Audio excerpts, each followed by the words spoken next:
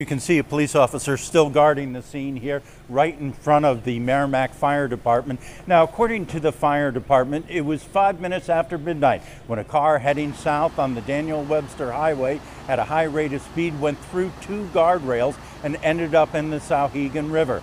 The fire department estimates that the car flew about 160 feet and while in the air rotated 180 degrees. Inside the car at the time, the driver and a dog. Now, the fire department had to use a boat to get to the car and cut off two doors to get the man out. He was then taken by boat, eventually to an ambulance, and eventually then to a Dart helicopter, which transported the man to the Elliott with life-threatening injuries.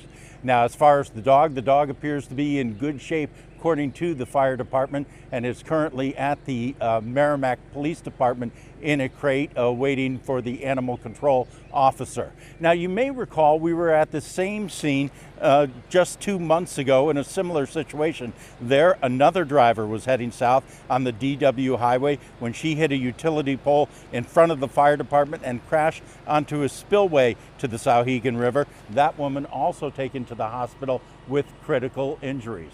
Now, we do have a call into the Bedford Police Department to try to find out what started this whole incident. So far, we haven't heard back.